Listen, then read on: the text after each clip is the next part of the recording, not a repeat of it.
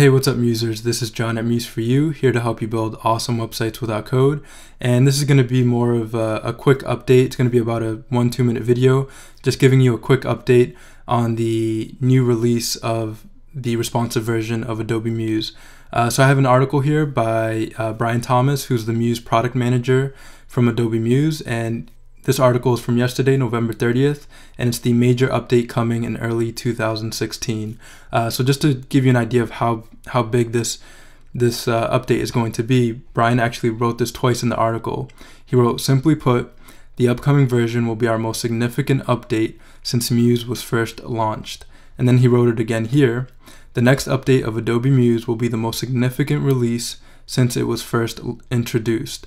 So this new update is going to have responsive web design, and I have been working with the pre-release and it's just amazing. So I'll be really excited to make a video on that when it comes out. And they also have a few other upcoming features. So here it says other upcoming features include improvements to SVG support, animated state transitions, and many usability enhancements.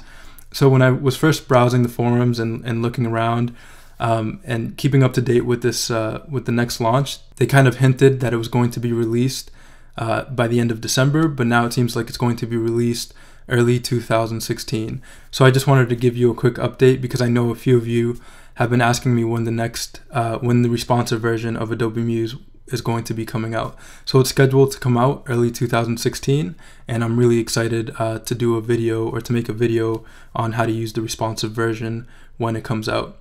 So that's it for this update. Thanks for watching, and I'll see you in the next video tutorial.